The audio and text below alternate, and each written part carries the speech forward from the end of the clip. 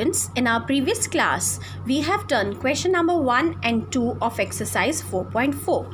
Now, in our today's class, we will do question number 3, 4 and 5 of the same exercise. So, let's get started. Now, our question number 3 is, Mona bought a computer for rupees 25,392 and a laptop for rupees 30,915. So in this question, it is given that Mona bought a computer and a laptop. She bought a computer for this much amount and a laptop for this much amount. Now we need to estimate how much did she pay more for laptop. So how much she had paid more for the laptop, we have to estimate it and find the answer. So by just looking at both these prices, we just can come to know that she had paid more for the laptop. But how much more she had paid, that we need to find out. So how much more she had paid, that we can find after subtracting. But here we are not only required to subtract, but we need to estimate and then subtract, because whenever the word estimate will be there, it means we will perform the mathematical operation, but after rounding off the given numbers, then only we can find the estimated number, estimated amount, or whatever is given in the question. So let us write the statement. You can write the statement as you want to write. It can be as simple as you can keep it, but I will try to write it from the statement so that it is easier for you to understand. So Mona bought a computer for rupees 25,392. She bought a laptop for rupees 30,915. Therefore, estimated, because we have to use the word estimated, because then we will round off and find the answer. Estimated amount or money, whatever you want to write. Okay, estimated amount she paid more for laptop is. Now we need to round off and then only we can find how much more she had paid. So let us round off rupees 25,392 and then we will round off 30,915. Dear students, we need to know that she had paid 25,392 for computer and 30,915 for laptop. Now here what we need to do is we need to just round off this place. Why this place?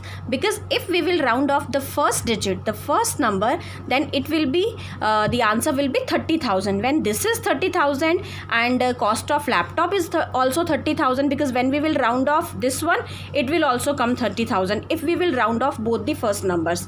So how can we come to know that what is the difference? Because both the numbers will be rounded off to nearest 30,000. So we need to round off this one, because there is a difference in the cost and we need to find the difference, the amount she had paid more. So here we will round off the second number, not the first one from the extreme left hand, but the second one, because if we will round off both these numbers, the first one, then the amount will be same, 30,000, 30,000. So there will be no difference.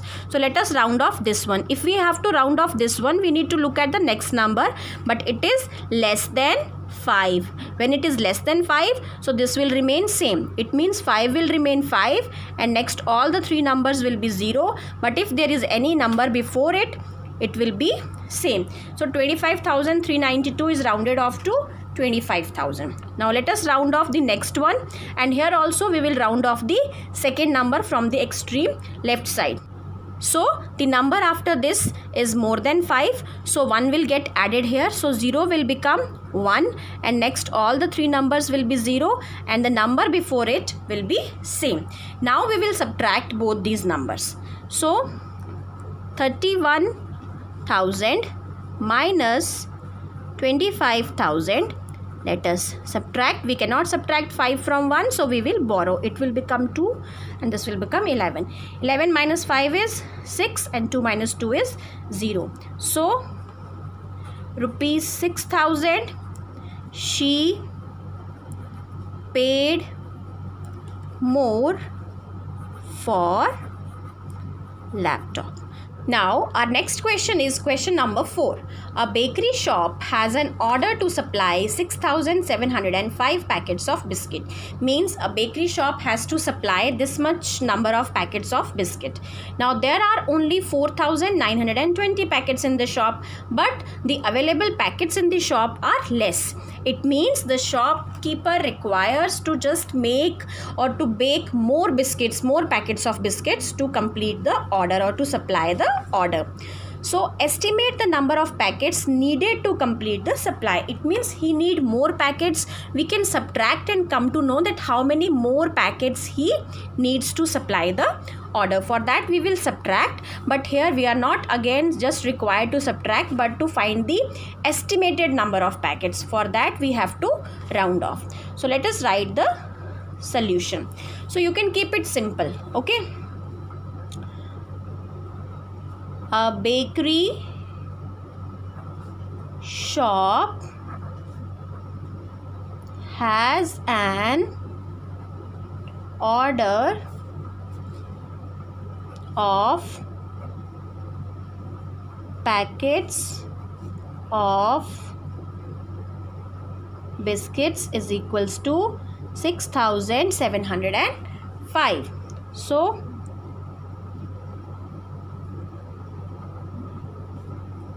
number of packets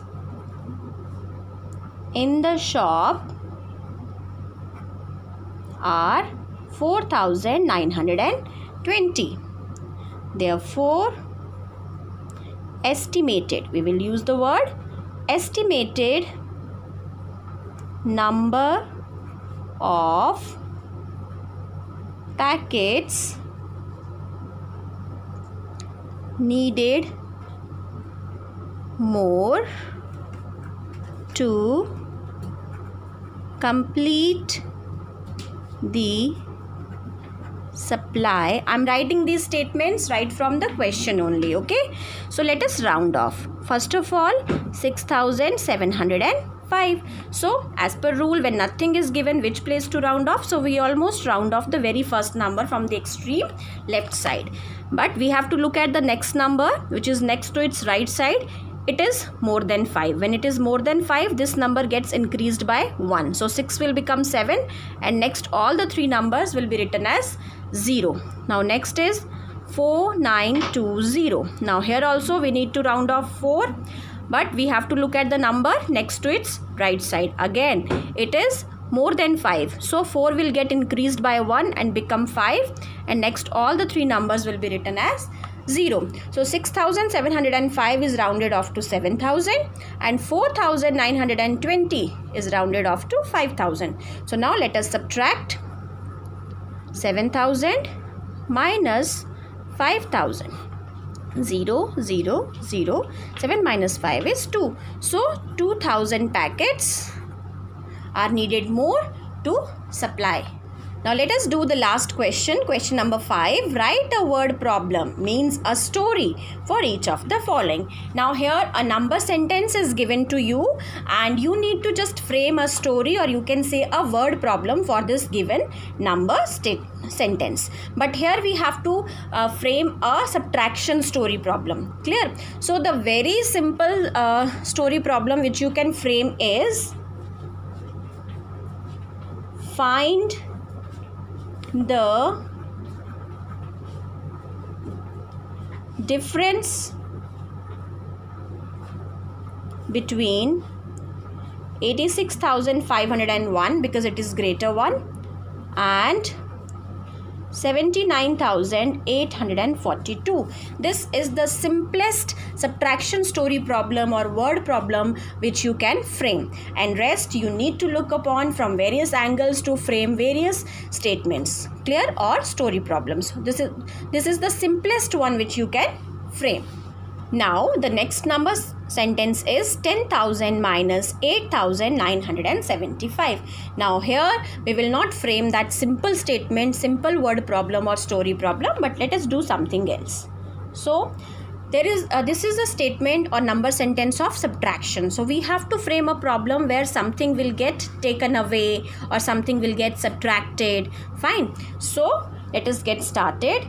A shopkeeper, we can write, a shopkeeper has 10,000 chocolates.